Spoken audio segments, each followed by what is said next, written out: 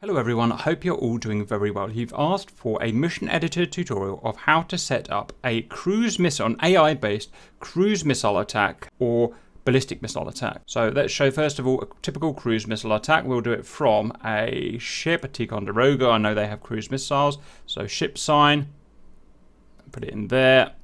I'm going to make it USA. I'm going to make it Ticonderoga. He is going to go at 30 knots.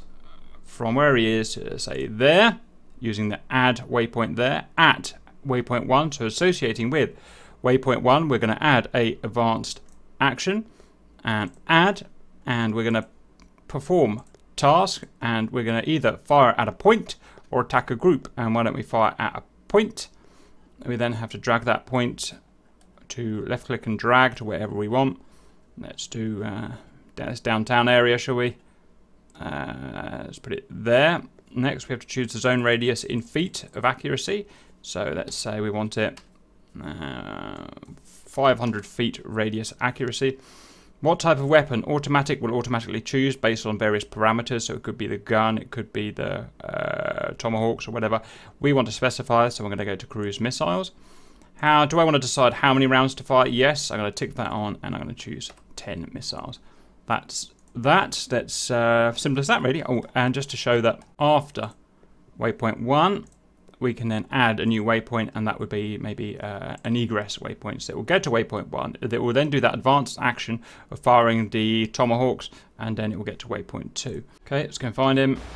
There he is. It's going to sail to waypoint 1.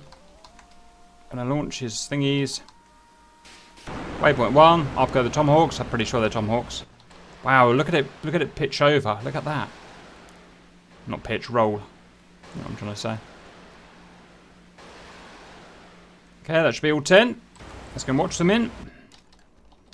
BGM 109B, so that is a Tomahawk type, I believe.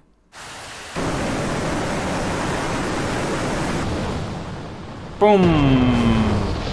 Boom! Gotcha! Interestingly, I told them to spread 500 feet, but they're all going exactly the same place, which is a bit weird. It never happened to me before, but that's just what it's doing. Next, let's show ballistic missiles. So, off the top of my head, let's put a Scud launcher down. Mission editor. Let's go to ground VIX. Let's put a guy here. It's going to be a USFA aggressor. It's going to be under the guise of missiles. It's going to be a Scud B, pointing that way. Put a couple of them in the unit. Okay, so let's assign the fire order again. We're going to do it from the base waypoint, waypoint 0, if you like, the starting waypoint this time. So add advanced actions there, perform task. Now we can fire at point, fire at group, attack a unit within a group, and whatnot. Now these may have extra stipulations, so I would always suggest fire at point unless you have to do something else. So I'm just going to fire at point again over here. Remember, we have a minimum range of this of about 50 kilometers. So I'm going to fire there, and I'm going to add a little bit of inaccuracy, although there will be a massive inaccuracy in the weapon system anyway.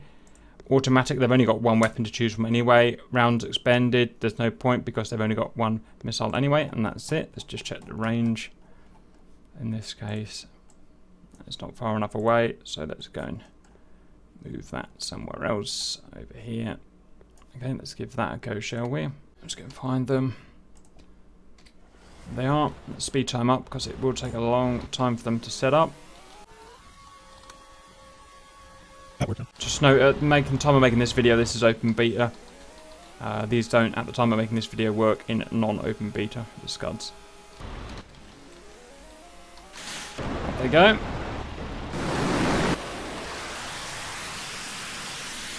See how high? 170,000 feet they reach, which is pretty cool. And oh, big warhead on them. It's like a ton or 2-ton warhead.